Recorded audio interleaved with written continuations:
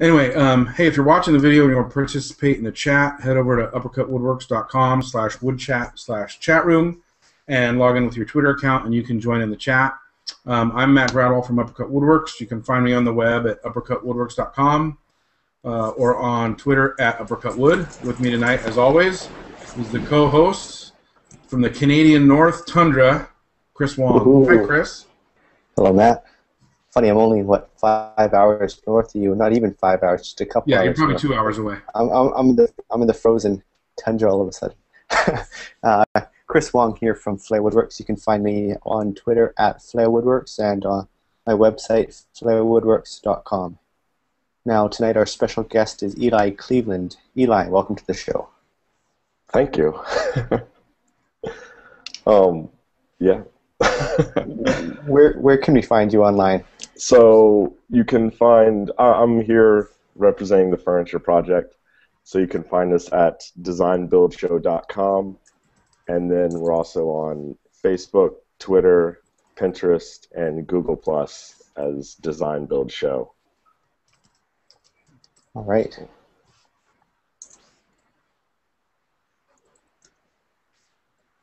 Now, Waiting for me, Chris? I'm waiting for someone to take a cue here. I'm trying to update Twitter right now. Okay. So, Eli, the reason we asked you here was to talk about Design Build Show. There's a lot of woodworkers who are getting to the point where they want to... why is my desk jittery? Sorry about that. I'm really not having an earthquake in my house right now.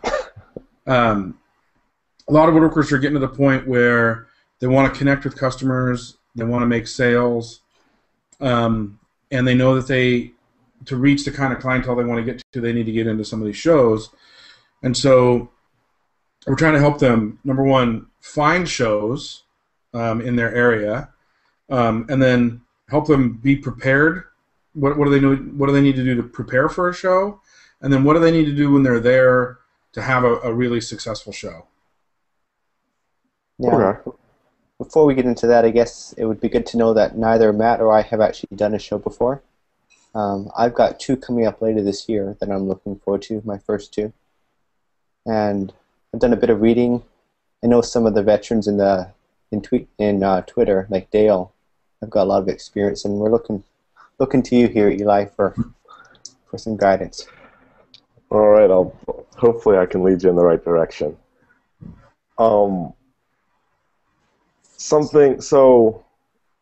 Kind of my experience with shows was as a student, North Bennett Street had a few shows that they would have a booth at, and so I'd put my pieces in those and go down and man the booth for a few hours. And one thing that I noticed that I never liked, and that I think I've brought with me in helping to plan the Furniture Project, is at a lot of the shows where, like around here, we have Craft Boston, we have the Fine Furnishing Show, and it's almost entirely furniture makers. It's just booth after booth. And the kind of the vibe in the room is very competitive, very customer salesperson. And so I noticed that a lot of attendees would walk down the aisle, and they wouldn't want to make eye contact with you, because they were afraid that you were going to go into your spiel and come into my booth and look at my stuff, and it was just I never liked the dynamic of it. So something we've tried to do with the Furniture Project from early on, I think the first year we did kind of the larger Wood Expo show, which was the precursor. Mm-hmm. We had some ropes up protecting the furniture. By the end, we had all but taken them down. We wanted the booth to be inviting. So, the idea was, don't set it up like a museum. You want people to have a connection with your work, and you want to invite them to touch it. And you run the risk of something getting scratched, or someone sets down a person. It happens. Mm-hmm. But people aren't looking. They don't want to furnish their house with museum pieces that are unapproachable. They want something that they'll have a connection with, and they want to sit in, and they want to use, and things like that. Yeah, that makes a lot of sense. Something that's real, something that's it's not too fragile, I guess is a good way of putting it. Right. And So that was kind of the first thing, was just kind of the dynamic, and think about that when you're at a show. Just try and be casual. Obviously, everyone wants to sell something. That's why you're there. Yeah.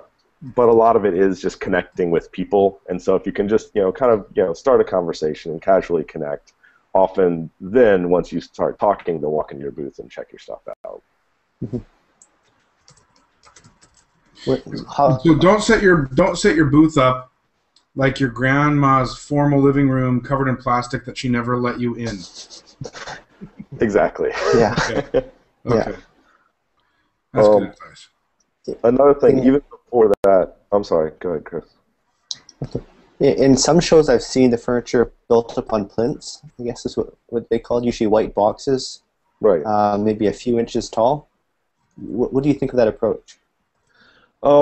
We use them for our show, and I think it depends on, like, the dynamic you put forth, I think, is more important than the plinth itself. One advantage or disadvantage, it does set the furniture apart a little, so it literally elevates it, and also, it makes people look at it as a piece of art a little bit. Right.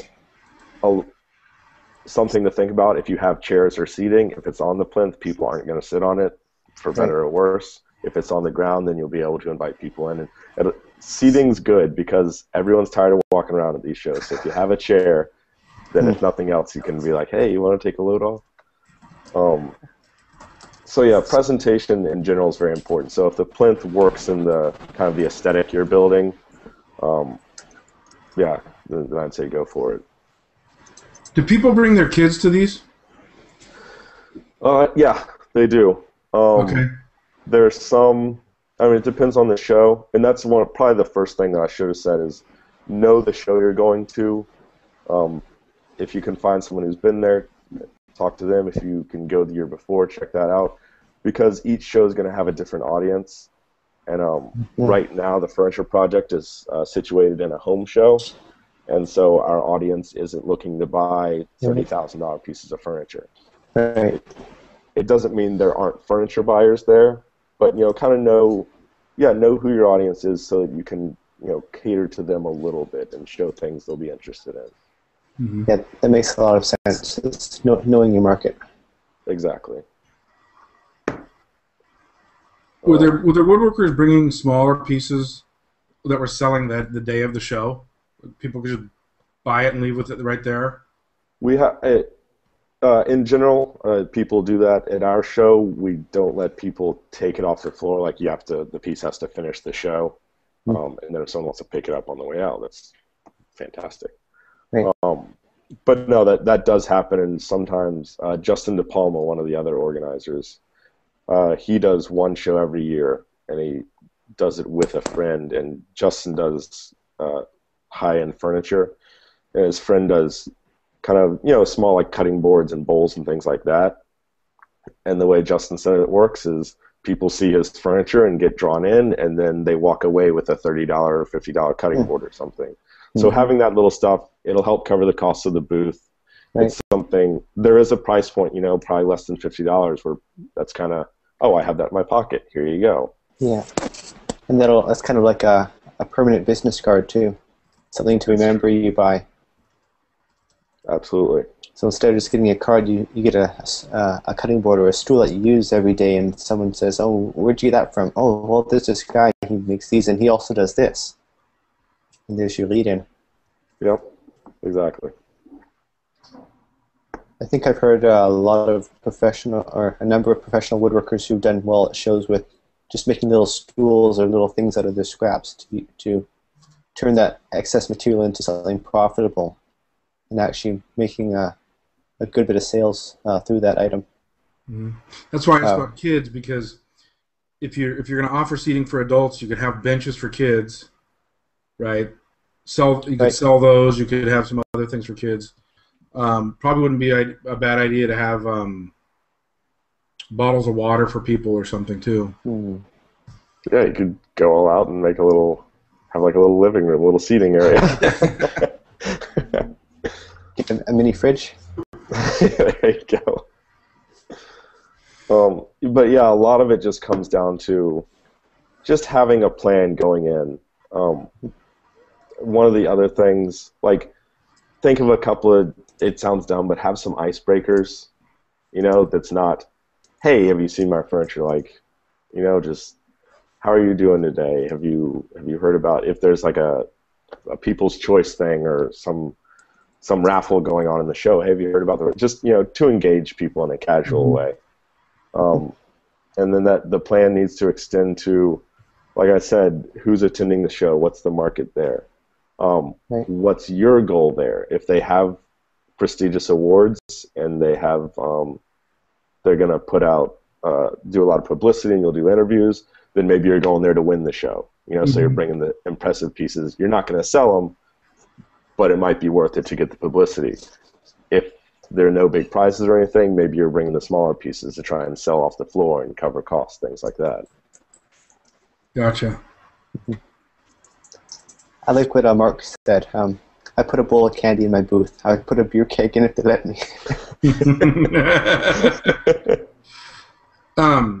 What kind of marketing materials do woodworkers kind of need to remember to bring? Do they typically overlook? Yeah, so you've got to have cards. If you can do, obviously business cards with basic contact info. If you can do some nice, some of the postcards or like, a pamphlet or, something a little bigger that has some nice photographs of your work. Photographs are really important, obviously. If you can have something like that, that's great. A friend of mine actually, I'm going to run off camera for just 1 second. I'll be right back. Sure. Technical difficulties. We're back. Okay. A friend of mine actually started doing cheese knives. Oh, and nice. he has a duplicator on his lathe, and so he's able to bust them out pretty quickly. And this was a practice one. What he started doing is he actually printed his contact info on the blade. Oh, so cool. It's scrap wood. It costs him almost nothing. He can spend a couple of hours the day before the show pumping them out and stamping them. But it's something, and part of all of this is you want to set yourself apart. You don't want to just be another guy in a booth. And so this is something where, they have the stack of business cards, but, oh, cool, and, I use it, you use it. It's handy. Are there woodworkers that actually do work at the show to show people how this stuff's built? At our show, that's something that early on we figured out worked really well for us. And again, it was part of the getting rid of that salesperson dynamic. Because if you're doing a demo, if you're just, and not even like a presentation, if you're just on a bench doing something, a lot of people are just like, oh my gosh, someone's like building something. That I didn't know that. Curious, right? Yeah, and so they come up and they kind of mill around, and that's a great way to start engaging them, not in a salesy way, but just oh, are you a woodworker? Right. If you want to try your hand at this, if it's safe enough. Yeah, it's another way to kind of break down the barrier. Now, obviously, that'd make a bit of a mess at your booth, wouldn't it? It does, and you have to, you can plan your demo around what you're doing. Like a lathe will make a huge mess. Carving will be kind of wood chips. You can just, a little dustpan, you can sweep it up. Check with your show if you're going to use a vacuum or something, because some of, I'm pointing with my knife, that's threatening. But some buildings are union buildings, and they have strict rules about who cleans up and things like that. So it doesn't hurt to double check. The union won't let you use a vacuum. I've heard of that happening. Okay. It hasn't happened to us, but I've heard of it. I've seen that before. I've seen that before in the trade shows in my day job, where we're not allowed to plug things in or use But I did see a guy who went against the rules and popped a circuit breaker and took out like 3 booths. So, I worked at some woodworking shows, where they didn't like us cleaning up because they had staff there who were supposed to clean up. That was their job, and they felt we were doing their job for them. Yeah. kind of strange, but it seems odd, but yeah, just it doesn't hurt to double check with an organizer or something. Yeah. Mm-hmm. Yeah, ask beforehand is a good plan if you want to attend again. Yeah. So you guys have done this for a while. What are some of the other things that you guys have learned? Like what are some of the key mistakes that people have made that? I mean, one thing that every year we struggle with, and what we try and do a lot is we're lucky we're able to get in a lot of kind of younger. Oh, my internet died. Okay. We're able to get in a lot of kind of up and coming makers, and then also we get some very experienced makers, and so it's a good opportunity to watch how they work and watch how they kind of work the floor. And it is a lot of what you see, like the experienced people. All the work we have is great, but the experienced people will be constantly engaged with someone. They're always talking to someone. Mm-hmm. And that's a big thing. You got to. We all love to be in the shop, and it's out of a lot of our comfort zones. But you've got to find a way to, just talk to people and just, be inviting. Right. And I found that activity, like you talked about cutting a joint or doing something, activity draws people to your booth. Somebody mentioned in Twitter not to sit down, and that I've seen that at so many shows. Nothing is less engaging than someone sitting there playing with their phone even or something. Or it's not how you do it. If you don't look excited to be there, then there's no way they're going to be excited. Yeah. Yeah, there's no mincing words. Shows are a drag. Like, it's a long haul, and they're exhausting. A lot of work, yeah. Mm-hmm. Set up the long days at the shows, and then clean up, tear down, go home, unpack. So what about the booth itself? How important is it to have a fancy booth, or does a basic booth work okay? I mean, again, I think the key, if you can get a nice corner booth, it always does. It's a lot of traffic. It's more open. Right. What we do with our show is we don't do 10 by 10s. We actually have them take out all the drape. So our space is both sides of the aisle and 140 feet long. And that in and of itself, when people walk into our aisle, it's something different. As soon as they look down, they notice something's different. And that's the main thing. If you can find a way to set your booth apart, because a lot of these shows are really expensive. Yeah.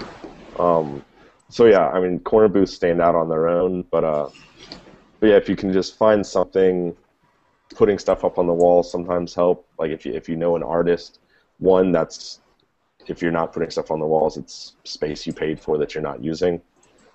So yeah, just something unique, but classy. Mm-hmm. Keep it classy.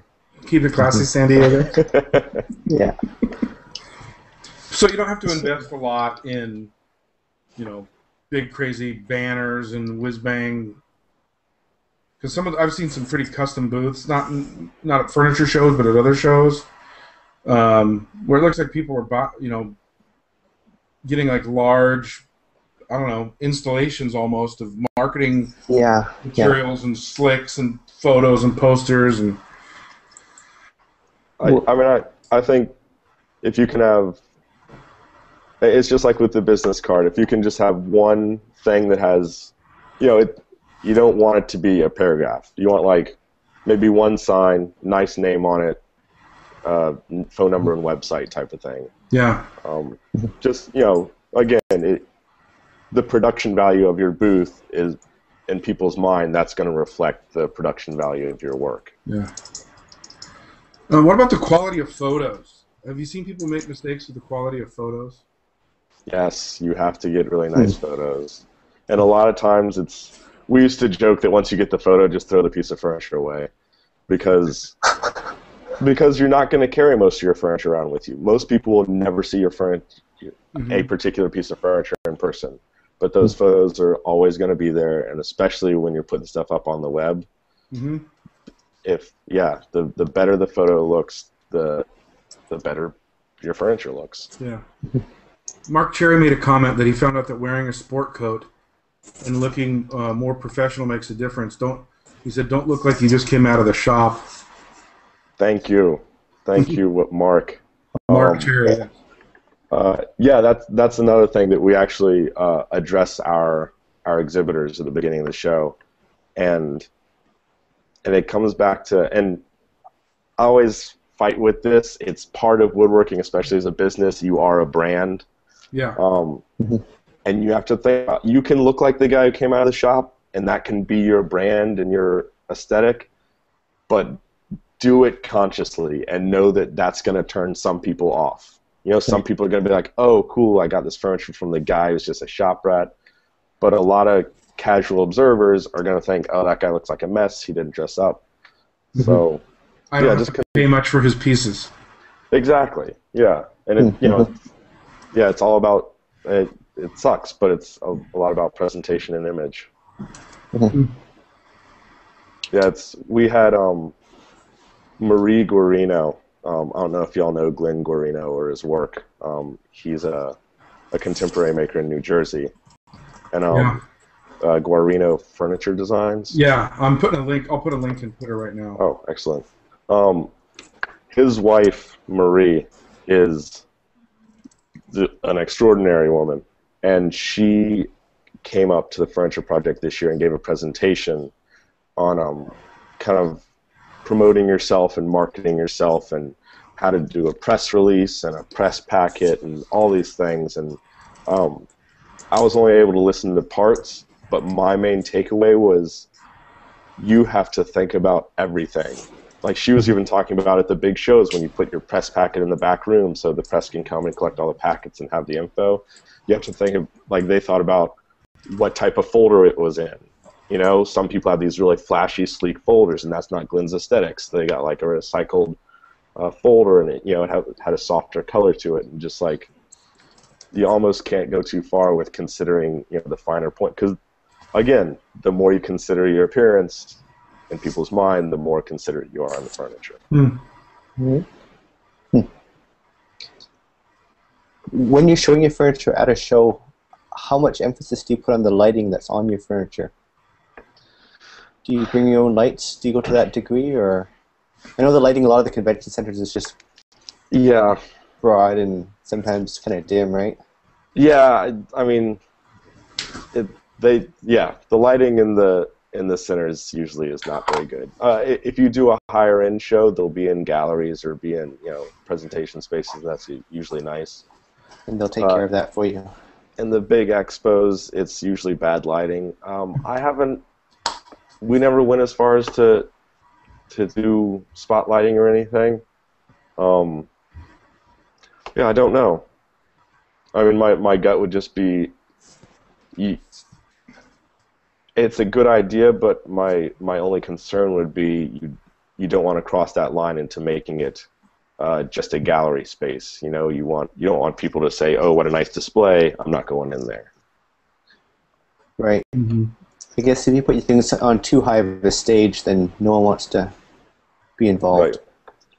Right. And I've seen that before a couple times. And that one of our a couple of years ago, one of our most successful pieces from the show was it was a simple coffee table. It was bent laminations, and it was just a glass top and kind of two bent lamination kind of trestles, and then a stretcher. And everyone was asking about it, and the guy, he designed it so that he could produce it fairly rapidly, and the guy had a couple of sales and contacts, and he did really well with it. And we talked about one of the reasons we think it did so well is because a lot of the furniture that and this is again about knowing your audience, a lot of the furniture, people don't understand why it's so expensive. And we all know that it's worth the price you put on it, but if people don't understand, and if you're charging, because you have to charge for the time you spend selecting wood and for the joinery on the inside that no one ever sees and things like that. And so this piece was very relatable. And the way he described it, he said when people looked at the really expensive stuff, they felt like there was like they were missing something, like there was some inside joke they didn't understand.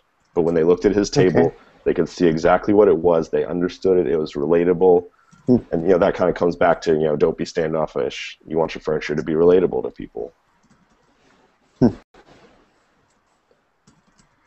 That's interesting. I think that's called, so it sounds like a form of imposter syndrome. So do you know how many sales this guy made? He made 2 at the show, but later?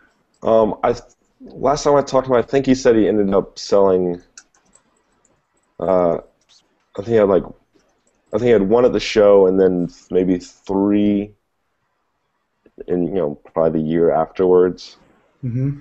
And it's actually the guy that does these knives too.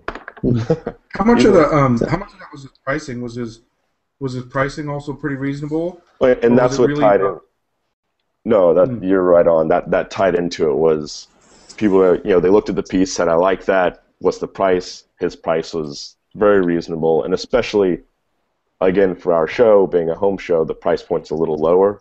So it was right within that range that people were willing to spend, and so that helped a lot. And he wasn't. You have to be careful with price, and pricing's always, it gets everyone. He wasn't underpricing it at all. He had thought about a way to produce it quickly so that he could keep the price down. Gotcha. Yeah. How do you label your? Do you have any documentation with the pieces that you show? Do you have a sign or a price tag, or is it just a piece that's sitting in the booth? Different people do different things. Personally, it's hard. You could go different ways with it because the prices can be intimidating, and it can kind of, even if it's subconsciously, remind people that this is you are trying to sell them something. But at the same time, a lot of times you want people to know what they're getting into. Yeah, that's exactly it. Or they might think it's out of the price range, but if you have a price tag, and they won't ask, but if you have a price tag, they might see it and they might think it is affordable. Right. So speaking about pricing, it'd be interesting if you could talk about some pricing strategies, and especially I know that part of the Design Build show is about trying to educate the consumer about the quality of stuff that they'll get. What are tips for helping to educate the consumer? Because I have to imagine that once they understand, the pricing will become more acceptable to them. It does, and you still get the people you see are the ones who a lot of people walk up and they're like, "That's absurdly priced. You're a scam artist," and they just aren't having it. When you have more educated consumers, what I like to hear is, even if they say that's way too expensive for me, they at least say, I understand, okay, I understand that price. I'm still not going to pay it, but there's a difference between saying that's not worth that much money and I can't afford that yet. Right. Right. And so part of it, the demos, I think, actually do help because people can spend a few minutes and see, like, wow, that person's like really spending a lot of time on just what's going to be a tiny piece of that piece of furniture. Yeah. And then a lot of it's just kind of talking about what goes into it. We're actually we're going to do a second show this year. It's actually in a week and a half. There's a second home show this year outside of Boston in Foxborough. So if anyone's in the area, come visit us. There'll be some information going up on our website this weekend. And part of that, we're going to have a display, and it's going to show from drawing through completion the stages of a furniture build. Oh, that's great. That's a great idea. And the idea is to show, like, when you're buying a custom piece, this is what you're getting. It's a drawing, it's selecting lumber, it's doing joinery, it's shaping, it's the whole 9 yards.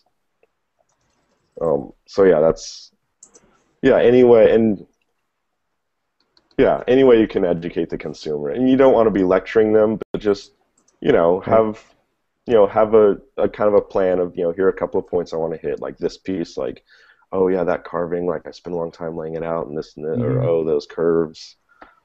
Something about each piece that kind of reminds them like this is custom work. Mm-hmm. Are there any specific styles people are looking for, or is it all over the place? Um, Trying to think about what we've sold. It's been, I think our sales have been a little more contemporary. We've definitely sold some traditional pieces as well. Mm-hmm. I'm sure Um, that'll vary by the market too. right. The East Coast, West Coast, Canada, Yeah. No, wherever you. absolutely. Uh, That Matt, do you that's a really. Oh, go ahead. Matt, do you have any idea of what the market is in your area? What people want? I Um, mean, oh, Matt, go Yeah, ahead. yeah, so it's all over. yeah. I still get solicited by people who want something that they saw in a catalog, painted white, Oh, okay. but they Yeah. want it to their custom dimensions and they want it cheaper. Hmm. Um, I think I need to get connected more with the people who are going to the shows, but a lot of the furniture in Seattle, in the nicer homes or the nicer buildings, is a lot of fur, Oh, okay. clear straight grain fur, and a lot of it is like missiony Asian. You know what I mean, Chris? Sounds kind of like the mantle you did, maybe. The what? The mantle. Kind Yeah. of. Yeah. There's a there's a resort that my wife and I stayed in outside of Victoria that was very much like that. It's all, you know, clear finish. It's not dark. Um, Fur, big chunky, legs and cross members and stuff like that. But I'll try and send you some pictures. It's like craftsman style with a Asian flair, I guess I'd say. It's the only way I know how to describe it. Okay. I'm thinking lots of straight lines, and Yep. Yep. I can't really elaborate too much more on that style. I'll find you a picture. Sure. I know exactly where to go to, I think. Okay. Eli, if we can go back a minute to pictures, you're talking about displaying them in an album. Yep. Now, do you have a dedicated table for that, or do you want to put it on a table that you're also trying to show off and sell, or is that a bad idea? I've never had a problem putting things on my furniture. Okay. I think, especially if it looks natural, again, I think it breaks down that barrier of kind of the untouchable museum piece. Right. It invites people to interact with it. Right, and then a lot of people these days use tablets, and those are, like we were saying, very classy, very, Right. and everyone, like again, you pick it up and you touch it, and those are nice. I can't deny it. Yeah. Yeah. I guess the clientele needs to be familiar with that to operate the tablet. Obviously, a photo album anyone can flip through. Right, right. I was at a craft show, Circle Craft, which is the biggest craft show in Vancouver last winter, just before Christmas. And I think the busiest booth was a guy selling tongue drums or split drums. And he had I don't know, dozens of drums set up there, and people could try them and use them. And he had a TV screen with a video looped, maybe a 2-minute clip of how he makes the drums. And I thought that was a really good way to engage people. Both they can try the product and hear what it does, see what it does, and get a feel for it. And also, if you didn't want to participate, you can watch the video and see how he makes them. It kind of draws them in without him even having to address you. You can involve yourself. Right. No, that's really smart. So, Chris, I put a couple links in the Hangout chat to show you. Right. I don't know any better. It's kind of Northwest contemporary, I guess. Can I put those into Twitter too? Yeah, go ahead. Okay. I'm trying to find some pictures from the Northwest Here we go. Northwest Woodworkers Association. No, where did it go? We had talked about it last week with Mark Hochstein. He had gone there.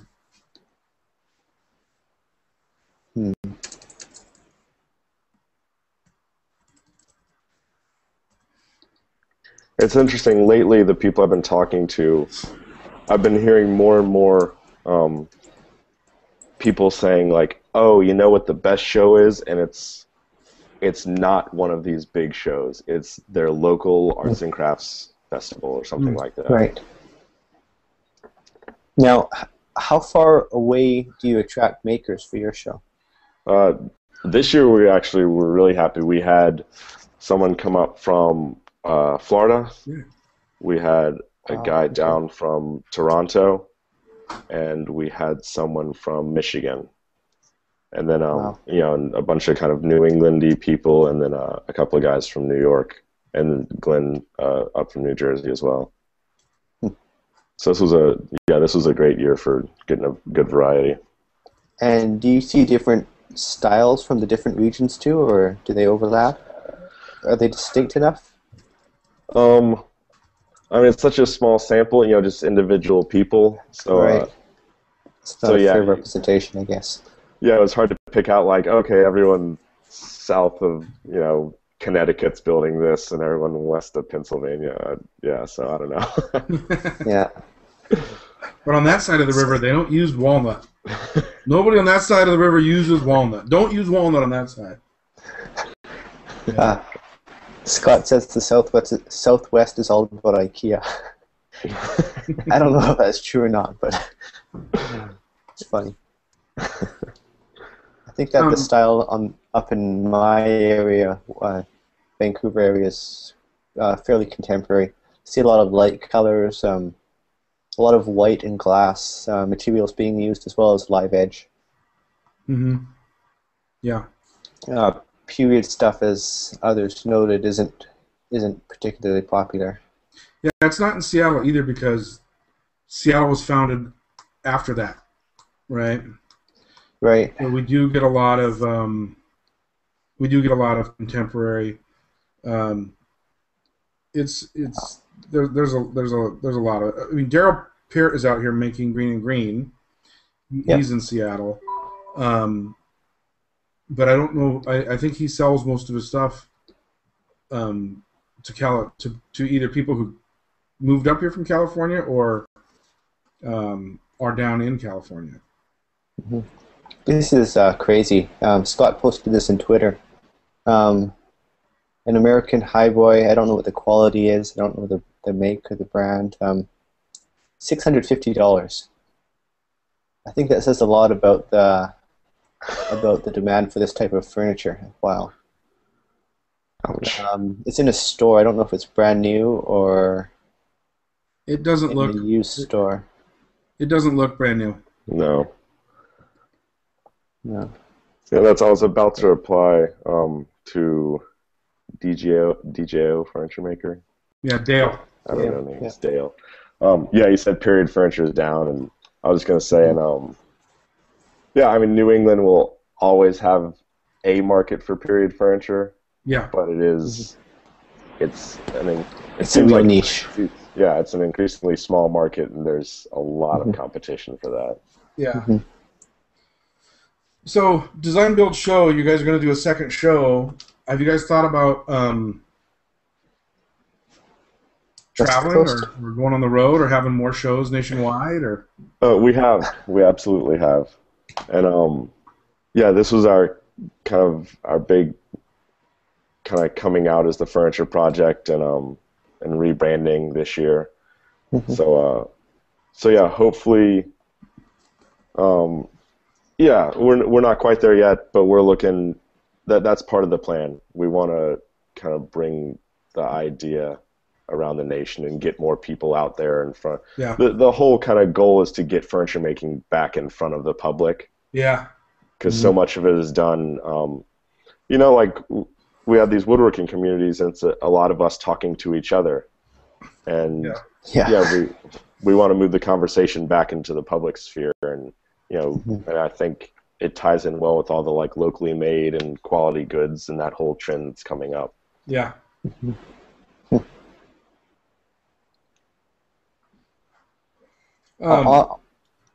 When ahead, you Matt. compare the last, so this is the third year or the fourth year? This was the 5th year, maybe. Okay. I'll say 5th. Okay. Are you getting more? Are you getting more traffic? Are you getting more sales? More woodworkers? The response from woodworkers has gotten better every year. The furniture gets better and the variety gets better. So yeah, that's been fantastic. This year, the home show itself had a very slow year. Mm-hmm. And so that was, everyone in the show was talking about that. Saturday's always busy, but Friday night's usually busier than that, and Thursdays are always dead. But so it had a slower than normal year, but we still had it's hard to track numbers because we're just within the larger show. Yeah. But especially Saturday, we had good traffic, people through all day. So yeah, it's hard to say, and that's why we're trying out this second home show this year. We're going to see how again what the market is there, see how the fit is for us, and yeah, kind of keep shopping around. Do you think someone attending a show should expect to cover the booth costs or make a profit, or just go there to promote their brand? And that's something I would say you always hope to cover your costs, but I think you have to balance it. That's going to be a fact. It's going to be a result of kind of the price of the booth. If it's a little bit cheaper, it's you might be more willing to take the risk of showing flashier pieces that won't sell, right? Just to build your reputation. Right. That's a really good point. Would you bring how many pieces do you bring that you don't think will sell? I think Nick Rouleau he posted a picture of I think it was a cabinet with a political statement on the front of it, and I don't think that person expected to sell it. I don't know if it did sell, but it'll bring people to your booth, right? Exactly, and he was really pleased with his experience because he wanted to sell it, but right. But no, we were talking to him afterwards, and he said how everyone who walked through the booth, no matter what, they stopped and they looked at his cabinet, and they kind of came over, give it a second look. He had like some literature around it, right. So everyone who went through, he got eyes on his cabinet, and a card or got their name in his head or his name in their head, something like that, and that was a large part of his goal.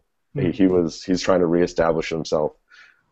He moved and he's been doing cabinetry and he's trying to reestablish himself in furniture. So he was trying to make a splash. So it was an effective marketing tool, but maybe not wasn't a direct money-making tool. Right. And I would say in general, spec work it's always risky. And especially when you're doing custom work, people, a lot of times you hear, oh, I want that exact piece, just a different wood and an inch shorter, Yeah. So that's always, I have a house full of my own furniture. I've got a hacksaw right here, hang on.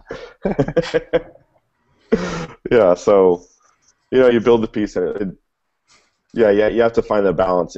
You want to show something that's a reflection of your style and your right. ability, but yeah, you can't keep making it for free. No. How was the Design Build Show marketed in the local area to get people to show up?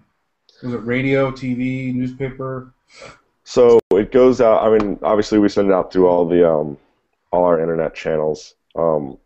We talk to all the local schools and guilds and things like that. We sent out postcards to kind of, we'd send like batches of postcards to different guilds and schools, and then we also would send out some targeted ones. We reached out to local galleries and we have a couple of publications in the area we were able to go through, woodworking ones. this was the first year we took out 3 advertisements in New England Home Magazine. We went with them because they're focused on New England, and they have a very targeted circulation. So their readership has, the annual income's over $100,000 a year. Yeah. They send it around to trade shows. We went to some networking events for different design firms and handed out business cards and talked. And that's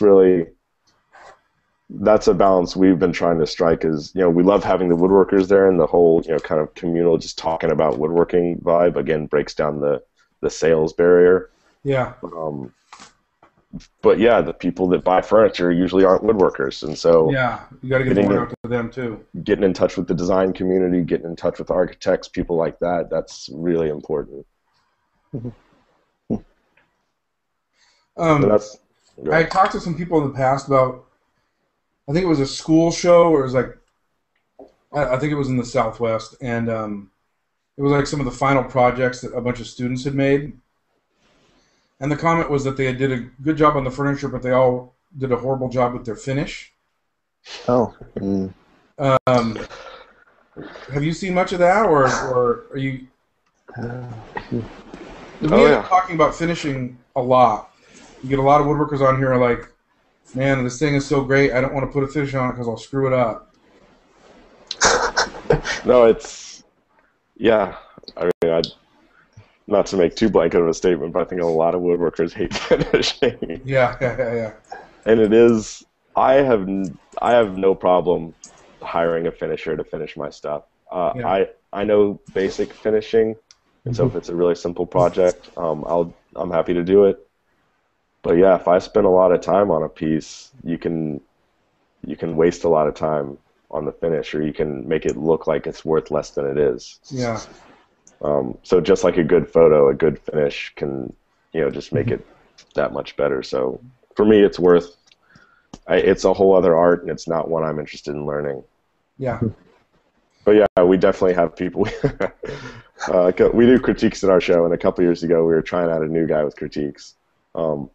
And he critiquing's an art. Yes.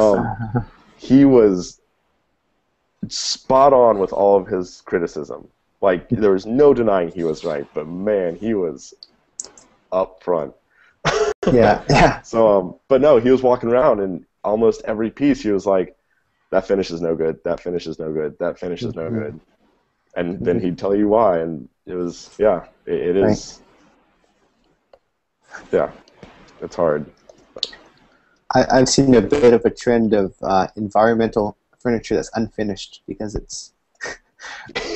I don't know what to think of that. Spend less on the finish and sell it for more? Yeah. Because it's green? Yeah. No VOCs. Yeah. So you have had people, you have had woodworkers in your furniture show that probably could have done a better job finishing their piece. Oh, absolutely. Yeah. And that's one of the reasons we do the critiques is, again, I mean, what we're trying to do is the first year we were all about educating the consumers.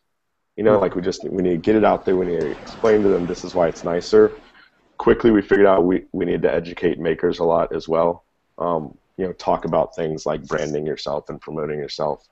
And then also we do these critiques, and like I said, we get very experienced makers there. We have like Tom McLaughlin and Glenn Guarino and Phil Lowe. And we get them to stand there, and we have some online, and they're editing the videos now, so keep an eye on our social feeds, and we'll have some critique videos going up. And they sit down and they tell a maker what they did right and what they did wrong, and how the piece can be executed better, designed better, shown better. Yeah. Do you think that certain woodworking shows or certain shows would have a negative impact for your business? There's a lot of craft shows, and would they have a negative impact somehow?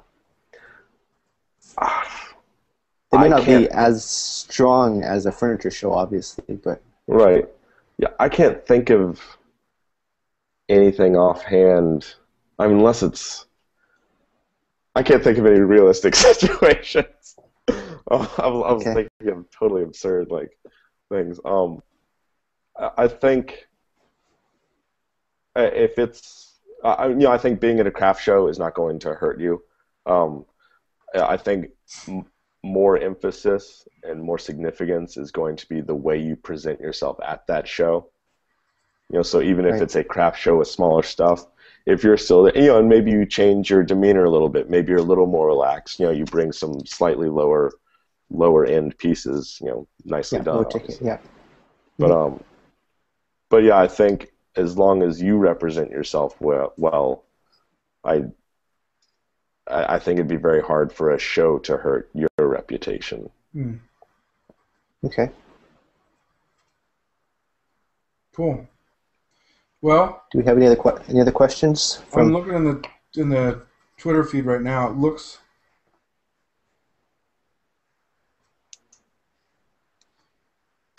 like we covered things. I think we did pretty well. Well, the one thing I want to respond to, I'm looking at Randy Glissman. Yeah. Had a comment about it's frustrating in my area to even find juried shows for woodworking. It's all about jewelry, pottery, and photography. That is a problem, and juried shows are great because, like to the point that you were just asking about, I don't think a show can hurt you. A juried show can help you because an open show says nothing about your furniture.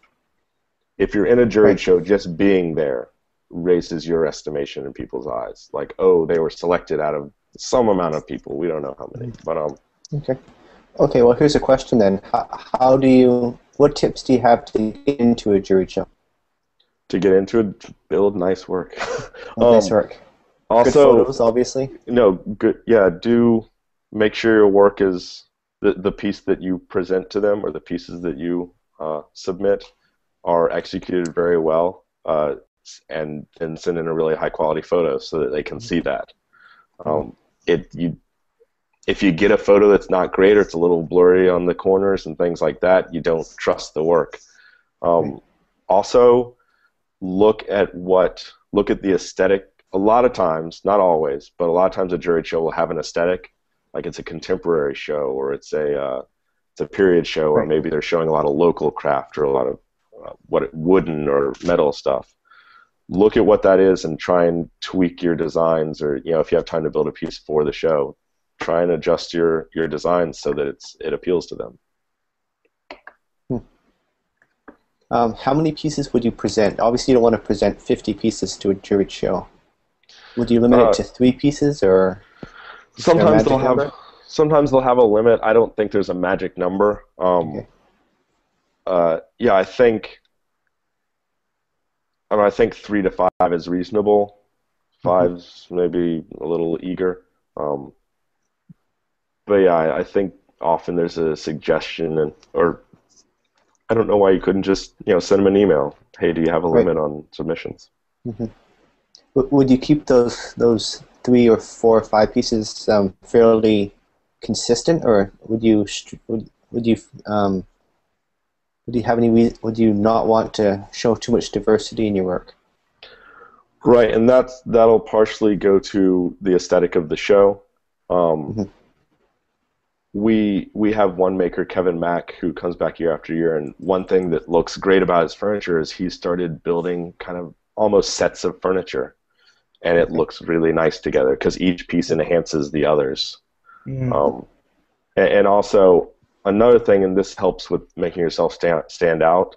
It's hard to do, but if you can find a specialty or a style or some design features that are clearly you, then that helps separate you, because it's really hard to sell yourself as what do you want? I can build it. Yeah, that's building a brand, building a name. Right. It's much easier to build a brand around, I want, kind of Asian-inspired contemporary work. This is the guy who does Asian-inspired, or whatever. I do carving, I do this.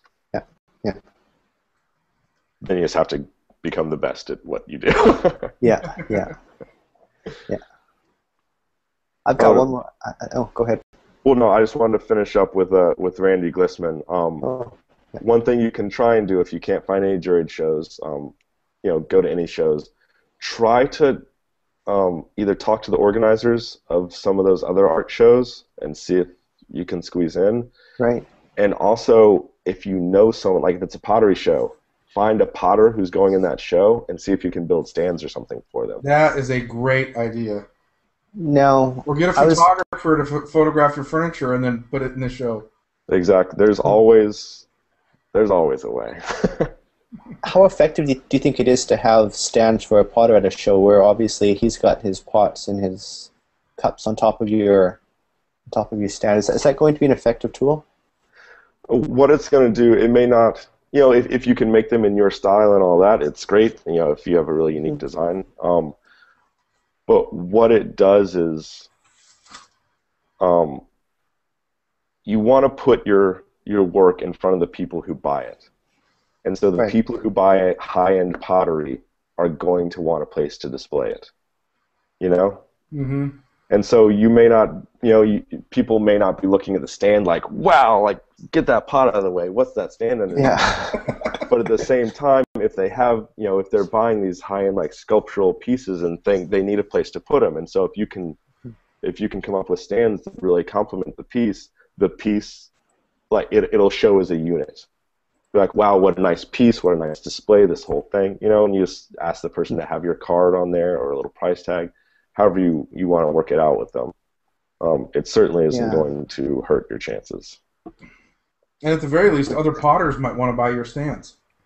That's true, and that's some advice I was given was I was asking about galleries in the Boston area, and the person I was talking to said they never put their work in galleries. They said if I build a music stand, I go to a music store and ask them if I can put it there.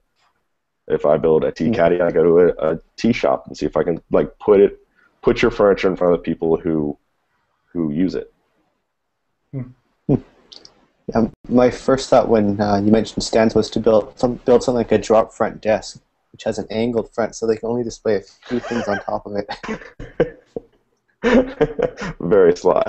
And it'd be a nice piece of furniture, and it would enhance the overall appeal of the booth. Very smart. Well, it's the same. The other thing, if you can work out a deal like, oh, I'm waving the knife again. Terrible.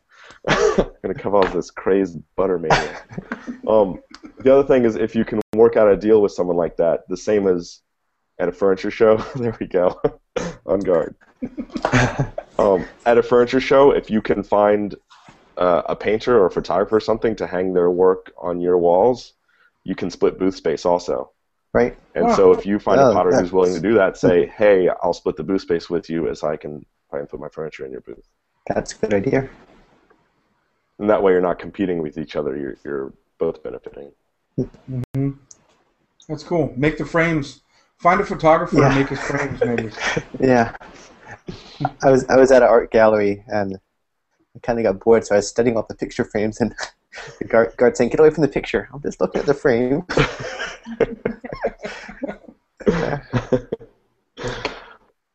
All right. I had one more question for you, Eli, regarding sales. How important do you think it is to accept credit cards at a show? I don't think it hurts, especially if, it depends on what you're selling, but like we were saying, under $50 people might have on hand. Right. If you can do a credit card, then maybe it pushes it to, $100 or a couple $100 that they'll pay like on the spot. Okay. So it's a definite asset. Yeah, I mean, I don't think a lot of people are going to be like, hey, $2,000, swipe, and just pick it up. Right. But, you have that ability if you have the credit card. But I do think it pushes that kind of impulse buy limit a little higher. Okay. As far as selling a big piece of furniture, do you think it would deter someone if they had to pay cash or write you a check? Or would you accept a check at a show for something they can carry away at the end of the show? It's kind of risky. Any payment. Yeah, okay. Money. Yeah, no, I'm not. I'm not particular. Would it? I mean, I think Again, I don't think accepting credit cards is ever going to hurt you. Okay. Yeah. That's one thing I'll have to organize before my shows start. Yeah, and more people I see are using Square. Or, Yeah, on the iPhone there. I'll have to figure that out. Do you need a data connection for that, I guess? Yes. Okay. Your cellular I'll look connection into will that. work. You don't need Wi-Fi, but you do need data. Okay, yeah. Right. Okay. Yeah. I'll look into that. Have many people been taking commissions at Design Build Show, at the furniture show? We don't track sales, so we know if something sells at the show. After the show, we try and keep up with our makers, but yeah, it's hard to say how many of the contacts lead to commissions afterwards. I was wondering if they took deposits. I haven't heard of anyone taking deposits at the show. A lot of people talk about, I made a contact, they're gonna, call me back, or I'm supposed to call them next week, stuff like that. But no, I haven't heard of that. Cool. I know that galleries they typically charge maybe 40 to 50% for a commission. Is that the same for a show as well? Or is there a commission at all if you're paying for booth space, or how does that work? I'm trying to think. I'll say it depends on the show. Offhand, I don't know. The shows I'm familiar with take if you're going to direct sell from your booth, they just charge you an extra fee up front for the booth space. Oh, okay. Regardless of how much you sell? Right, yeah. If you want to be able to sell things from the show, they charge you. It's instead of $16 a foot or a square foot, it's 17 or something like that. Okay. Yeah. That sounds fair. Yeah, better than 50%. Yes, much better. So the booth space is usually about $17 a square foot? That's how much it is at the home show. That is actually very expensive. I know the Providence Fine Furnishing show is, I think, what is it, 10 or 12 a square foot, and that's more common. So around $1,000 for a 10 by 10. Yeah, I think. Yeah, the home shows because it's in Boston. It's at a big convention center, so it's expensive.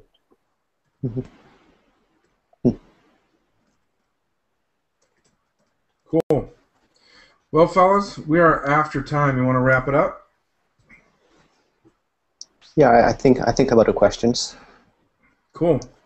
Well, hey, Eli, we really appreciate you coming. We know it's late over there for you, but we really want to get woodworkers building their best stuff, showing it to the right clients, able to make a living and make more furniture. Hope you guys take this thing national and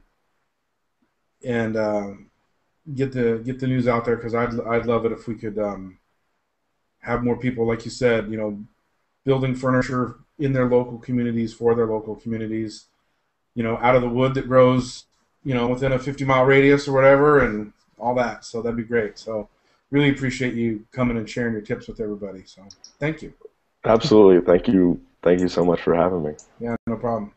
And we can have a wood chat show, Matt. We can curate. Yeah, you must be in wood chat to participate.